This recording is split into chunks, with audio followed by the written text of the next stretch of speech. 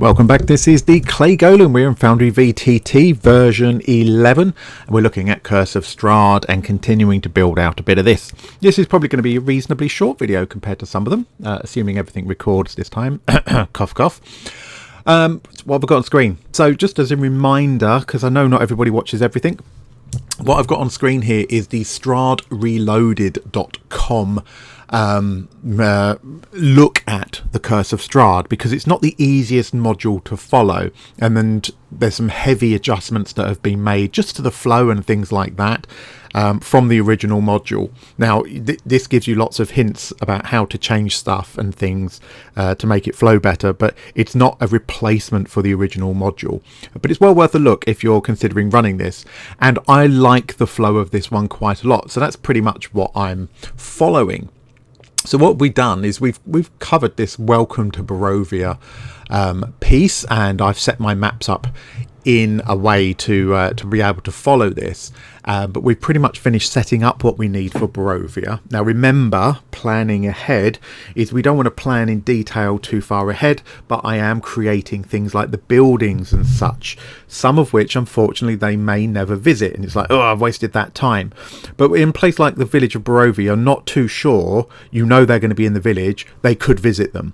So those are a good thing, knowing that they're going to be in the village to prepare those. There's other places where, well, they might not go to those locations at all, so don't bother ever preparing them. Now we're going to have a little bit of one of those in this video when we do Into the Valley. So we're going to create two scenes for this. We're going to create the Barovian Scouts and Van Richten's Cache. Now Van Richten's Cache is one of those, it's only relevant if they know about the cache and purposely go off-road to find it. If they don't know about it, it's going to be an entire scene that we never need. So what I would recommend normally is, unless I think that they could get to this in the same session as potentially getting the clue, I wouldn't bother building it. If they have that conversation, if they find out about it, then there's a strong possibility they'll go looking, and I need to make sure I've got that scene ready. Because I'm building this not just to run once, but probably to run more than once with different groups, and packaging it potentially to share with you guys, I want to have it in there. So that's what I'm going to be doing, but just so you know, that's what I'm following. So back in here, what have I done in the interim? We finished all of these townhouses and stuff that we needed to do, which is great. I also, because you guys are really useful, and I genuinely mean that really useful, I had missed out a couple of doors here again, so that's now been rectified, and I've made sure I've got my my levels staircases in and things like that. So I just had, as I do recommend, you know, once you've created scenes, have a walkthrough, take characters through, make sure things work the way you want. And I just put in the addition of where we've got these fireplaces. Hopefully you can hear there's a little bit, it's not too loud, don't want it to be intrusive, but a little bit of background noise where we can hear those fireplaces crackling if we are all in that room together. So finished Barovia basically, and I created a new folder for Into the Valley, and as you can see, I've already created a scene. Well, actually I copied and pasted a scene, I duplicated it and stripped out everything I don't need. Wasn't any quicker to do it that way, to be honest. But this is for the Barovian Scouts. So this is literally, this is not supposed to be a combat encounter. It's not supposed to be. This is just part of their road journey. So first thing I want to do, I like this image, but I've used it before. Let's pick a different image. So my background image, again, I need to make sure I'm sticking my things in the correct folder. I'm going to create a new folder for this scene.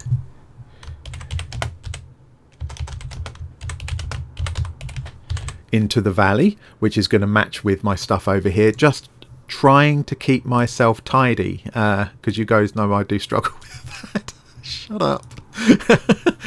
And I've pre-prepared some images and things for this, so it never likes to have them on extra large, just, you know, it always defaults off again. So this is basically them leaving the village itself, And the first thing they're going to encounter as they're leaving the village is a footbridge over the river itself. So that's what I thought I would use for this. Nice image I've generated with AI. Now I can see it on the big screen. I want to check to make sure there is nothing in here that you suddenly going to go, oh, hang on a minute, there's a bicycle. So if you are using AI, just check to make sure they haven't put power lines in the background or anything like that. But yep, I like that. It fits our theme. It's nice and muddy. And this is not going to be a combat encounter. This is literally going to be a scene where we're going to be describing as you set off the silent village of Barovia, the fog creeping around your feet as you pass onto the old Svalich road. A sea of tall, pale green grasses stretch out before you on either side of the road, all the way up to the edge of the Ivlis River. The sky above is a dull grey, the clouds heavy with the promise of yet more rain. It's not long before you can see the old arched stone bridge in the distance that spans the clear blue river ahead. Crossing it, you find yourself on a muddy road that winds its way through the trees. The air is thick with the scent of damp earth and decaying leaves, and the trees pressing close, casting deep shadows that carve dark gouges across the road. So we just want to create that bit of atmosphere. Now it says about impending rain. I don't need to add any more mist onto this, I don't think. I could do, but I don't think I do. What I do want to do is, and you've seen me do this before, but not everybody sees every video. I repeat myself a lot with that, don't I? Is I'm going to create myself a couple of buttons on the side here, and I'm going to choose, I'm going to make sure I'm in the right thing here. So I'm in my in valley. I'm going to choose my button to be the same as my scouts here, because they are just going to loom out of the mist. I like that word, loom out of the mist. So I'm going to create that tile there. I can change that shape a bit. And I'm going to dupe. No, I'm not. I'm going to leave that tile as is. That's fine. But I do want to create a new tile here on my map. Nowhere near that big.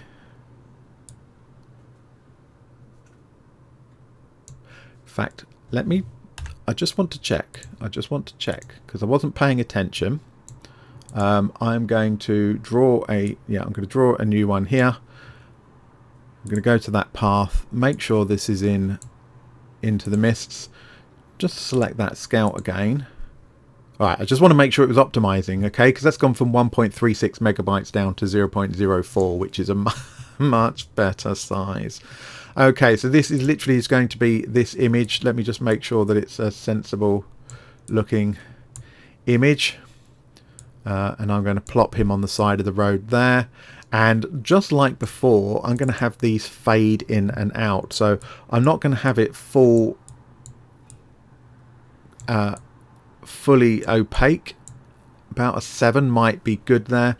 And I don't need any trigger on this at all, because it's not going to be an active. It's going to be my button on the side that is going to bring that in to the image or not. So no actions required on there at all. I can update and I can lock that so I don't mess it up again. Yes, I know. I am learning. Yeah, let's create a new tile. We're going to put one over this side, and we're going to do a similar thing. Make sure it's in the right place. Select my file, and I'm going to pick my other scout image there. Again, this is just, these are created with Midjourney. It works really nicely for me. Let's bring that one in, and yeah, we can sort of line him up against the edge there. It doesn't matter the fact that it doesn't blend in with the back. Nobody cares. They really won't care about that. So again, I'm going to lock that, and I'm going to hide both of these. So the players won't see them initially. I'm going to do that description I just did, and then I'm going to talk about the fact that they can do a passive, or rather I can do a passive perception check to see if they can hear a rustling noise. I can describe that, and then there's going to be voices, and they're going to be stopped by these two scouts who are going to be inquiring to what the hell they're up to, regardless of whether they've got Irina with them. In theory, they've got Irina with them at this point, but it still works if they don't. Okay, so for this tile, Careful. What I need to do is I need to add a tagger on here, don't I? So let's make sure that we've got this tagged as Act 1. This is whoops a daisy. Let's make sure we're tagging this up. I'm going to call this BS for Bavarian Scouts, before you wonder. Scout 1. Okay, so that's now got a tagger tag. All right, and we know that that will actually work. So first thing I can do is, if mine are quite simple, but if I'm using complex tags, copying and pasting will ensure that I don't mess it up. So this button is going to have triggers. The trigger's going to be when I click on it, not when I enter it, and only for the Game Master. Yes, it's active. Yes, allow when paused if necessary. Okay, and the actions are going to be, and we've done this before, very simply, it's really effective. We're just going to show hide. Not going to select the entity because I'm using my tagger for that. Thank you very much.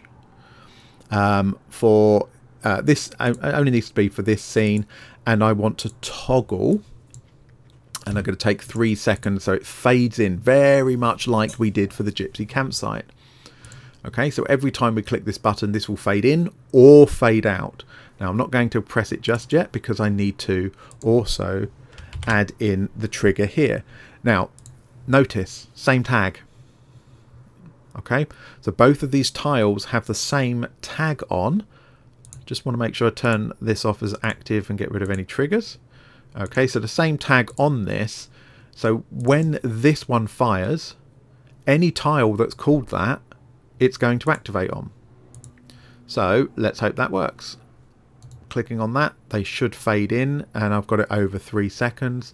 Now in the DM screen, that fade doesn't look anywhere near as crisp as when the player does it. So I can click it again and they'll fade out again. And in fact, I'm going to do that to just prove the point, because it's much better way to check. So I'm going to just quickly, locally on the other screen, log in. It doesn't matter who I log in as, does it? Alright, give me a second. Alright, so if I close this, if I bring this one over, you can see this is the player screen and they can't see. I've got to hide that button, obviously. So this is another reason why it's really good to check. I need to hide that button, but I can't see those tiles at all. So over here, first thing I want to do is hide that tile so the player can't see it. All right. Now I'm going to click this and then I'm going to bring the other one over. We should see them fade in. Let's go. There we go. So those tiles have faded in, and now I can make a sensible judgment call on whether they faded in enough or not. Do you know what? I think they have. I think I quite like that. This one looks like he's kind of sitting on the edge here. This one's kind of standing in the road. I think that's just about right. And then I can click this button again on here for the DM, and not surprisingly, they vanished from the player screen. So that's exactly what I wanted to see. That was easy, wasn't it? Always worth checking your player experience, because it will be different from the DMs, of course. And you notice probably that hiding that button has taken out of their view. So that's easy. That's all I'm doing for this scene. That's it. Because it's going to be descriptive, and as I've said, you know, I want this to be atmospheric. I don't necessarily want battle maps for everything, and most of the journey is going to be like this. So what happens when they leave these scouts? Well, the next thing is going to be the potentially the Van Richten's cache, as they journey on further down the road. So well, I'm going to create 2 scenes for this. The next scene, just bring that into the middle so it's a bit easier to see. I'm just going to call it Svalich Road. That's all I'm calling it. I know I've got one called that already. I'll take that out of navigation. I don't want that in the navigation. And let's pick a new image. Just make sure I'm into the valley. Good. And let's pick this one. Lighting, I want global illumination on. Thank you very much. And cross over to that. So, oh, gotta get rid of that grid. Get rid of the grid. Definitely gridless. Thank you very much. Okay, so this is just an image for them to look at as we're describing along the road there. Something's not quite right. I've made it gridless. I've given it global illumination. I don't need either of those on. Thank you very much. Okay, and now my player experience is they're literally just seeing this. So again, you know, any silly little things like, oh, I've forgotten to put token lighting on or stuff like that, whatever it may be, you can easily do. So let me do one other thing because it looks horrific. Is I'm going to change that background colour outside of the scene. There we go. So we get rid of that horrible grey, and we can focus on what's actually on screen there. So this is just descriptive. We don't need this at all. If they don't know about the cache, I will use this just to describe the next part of the journey. That's no problem. But if they do indeed go off the road and go to investigate the cache, whatever way you want to call it,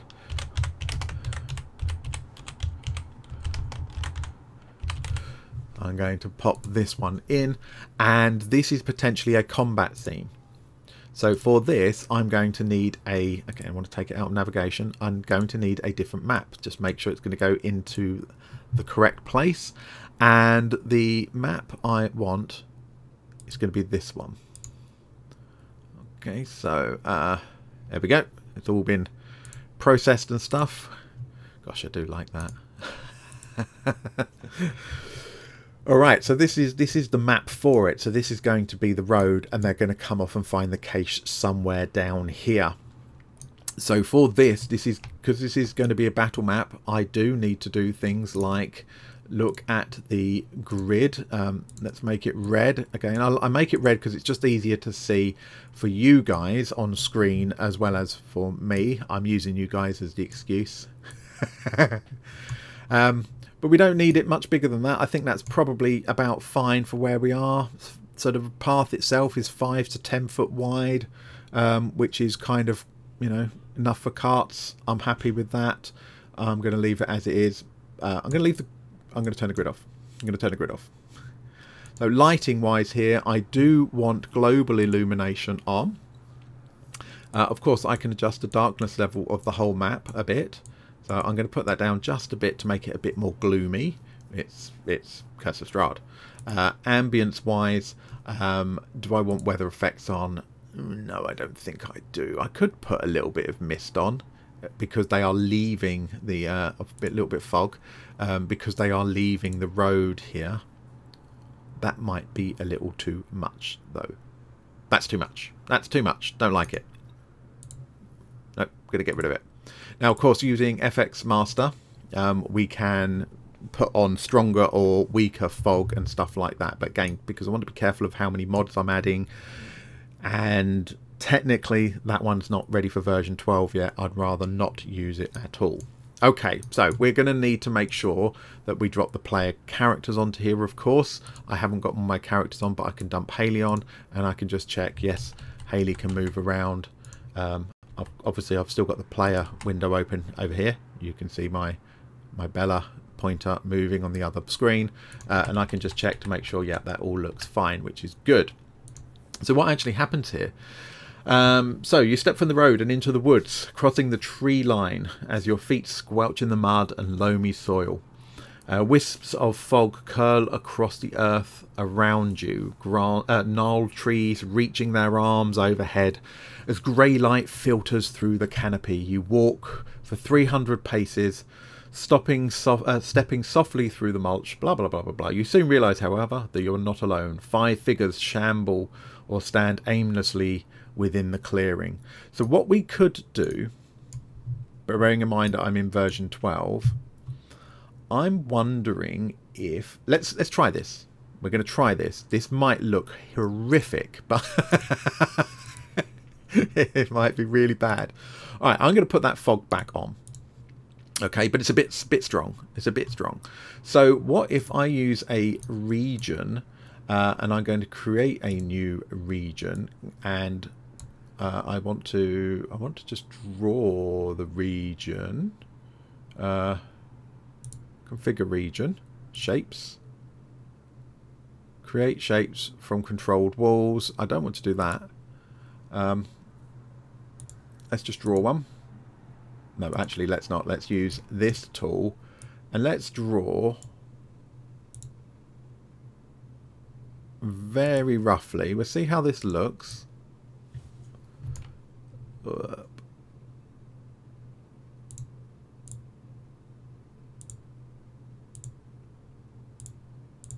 You can see what I'm doing here, can't you?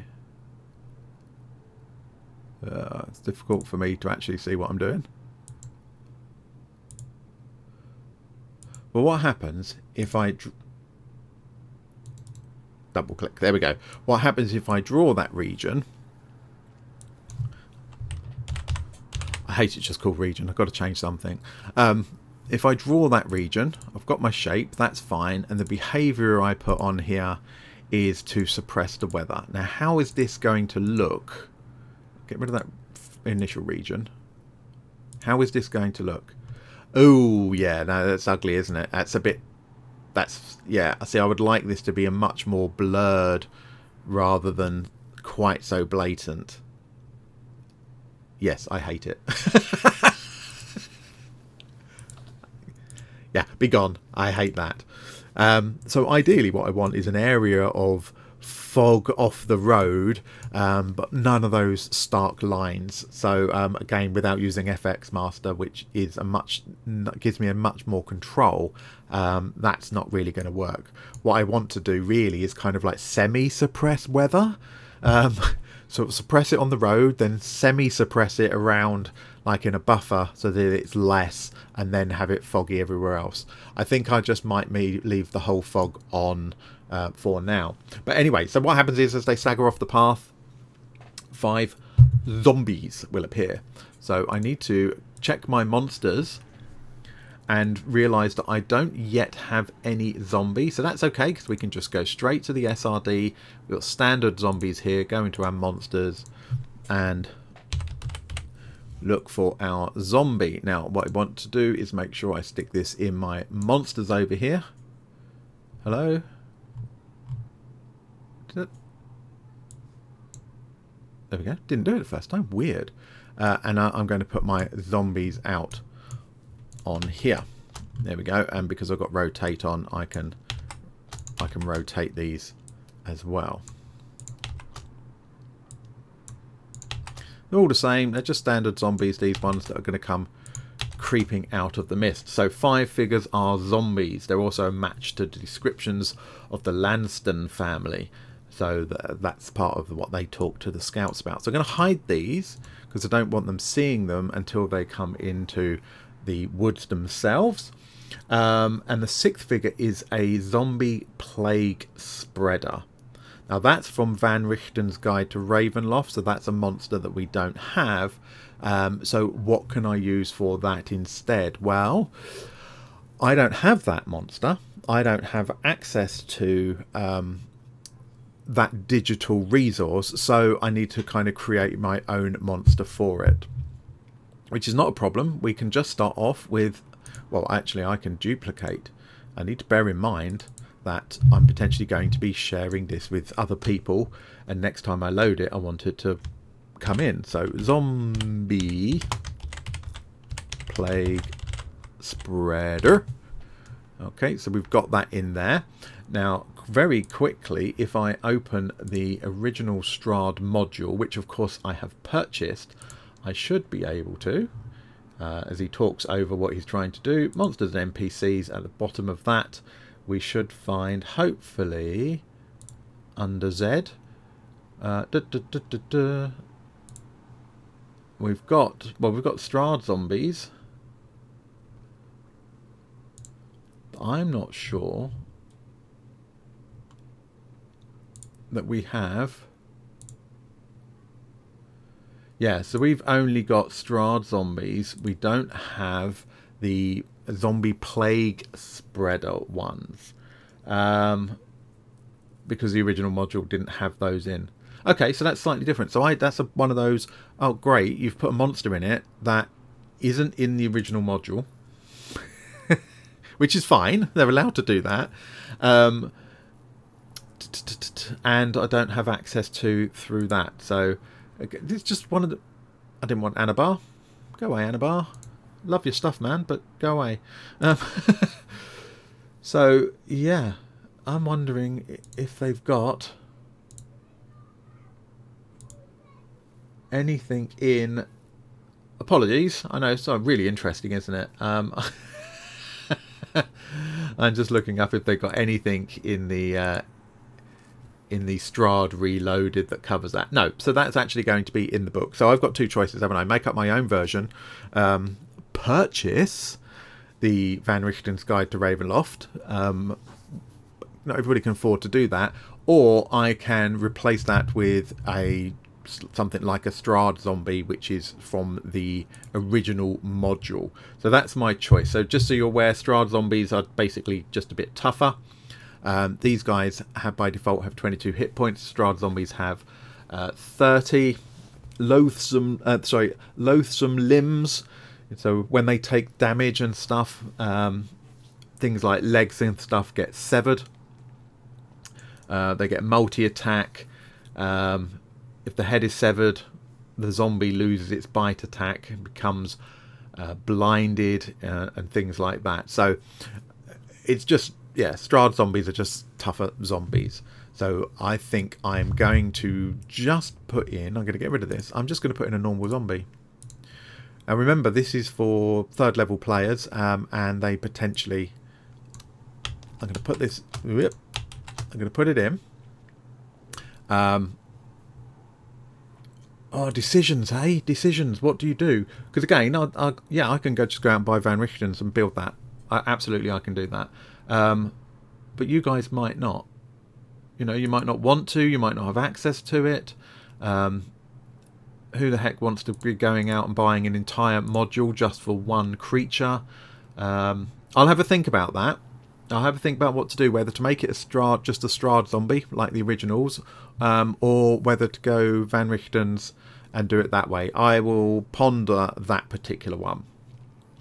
Right, so sorry, it got massively waylaid here. So the 5 figures, these are the zombies, accompanied by this other zombie that was originally the leader of the siege on the village.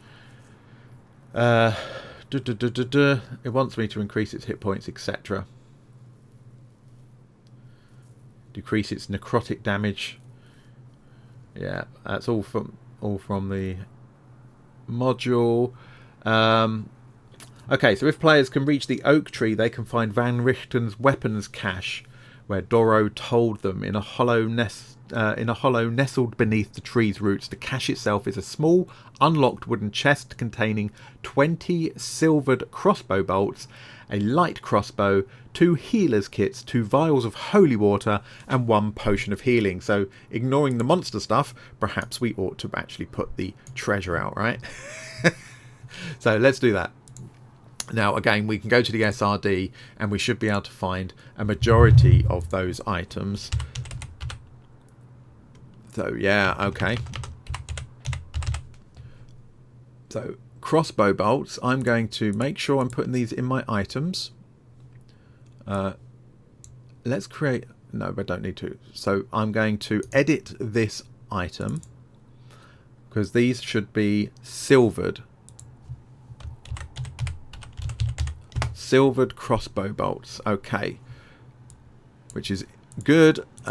Under details, there is a button where I can click to say these are silvered. So that should make sure that they come into effect if you are using automation. I'm not using hardly any automation in here, so just having those is fine. I'm going to drop these down here. There's 20 of those. So this is item piles. If you're kind of going, what the hell? How are you doing that? This is item piles I'm doing. So silvered crossbow. Light crossbow. We're going to slap one of those in there. Healer's kits.